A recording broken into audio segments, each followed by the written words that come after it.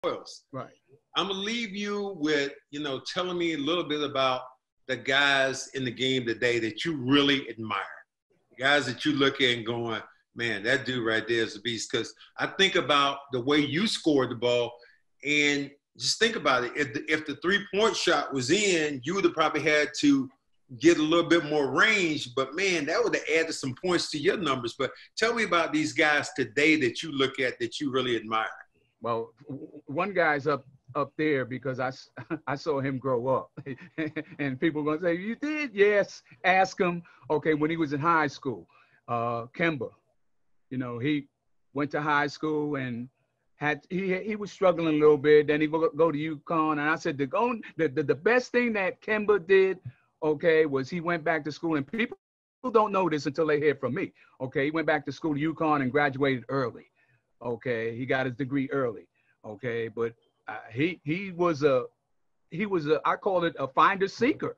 Okay, he's looking for some kind of identity, because when he went to Charlotte, he was a scorer, he was a passer, but they weren't winning a lot of games. And I know that's your hometown anyway, but they weren't winning a lot of games. Okay, now you go with a traditionally better team because he got better personnel. But if you look on the banners, it's scary up there. When you look at all the championship banners they got, I tell people, when you look at the Boston Garden, now the TG, whatever center they call it now, they ain't no conference banners up there by no teams. Okay, it's always championship banners.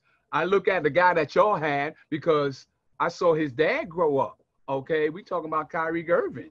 Okay, I saw his dad grow up, and I had his dad. Okay, Mitchell Projects. Yes, sir. Yes, sir. Went to BU.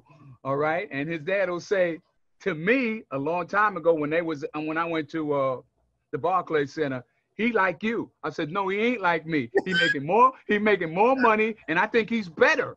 Okay, because he enjoyed the championship team earlier than I did. Okay, but I look at Curry, I look at guys like that and who play a different sport. Okay. Kyrie and Kemba more of a penetrator, maybe not a great shooter like Curry, but those guys have a different method to the madness. Okay, and Max, if me and you were still playing, Larry and Kevin, and we talk about personal trainers, we talking about the nutritional values that they have by people cooking and stuff like that, we could probably still be playing too, okay? Because we didn't have that. We were our own personal trainers, and we did stuff, okay, where somebody got hurt, they got x-ray machines and stuff like that right there, convenient to everybody, and it's saving a lot of the guys now. It didn't save us, okay? We had our turn, and now it's a new generational guys who having, hopefully, and I tell people that, I said, I'm hoping that they having fun and they saving and doing some financing with their money. Because I tell people, the most fun I had wasn't playing in the NBA.